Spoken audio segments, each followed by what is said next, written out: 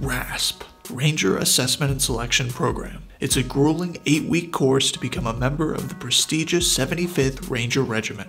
How hard is the course? As a civilian, you'll have to complete the Army Physical Fitness Test to earn a Ranger contract. The minimum scores are 53 push-ups and 63 sit-ups, each in 2 minutes, and a 14:30 2-mile run. But remember, those are just the bare minimums. Competitive candidates will be much stronger. So you made it to RASP.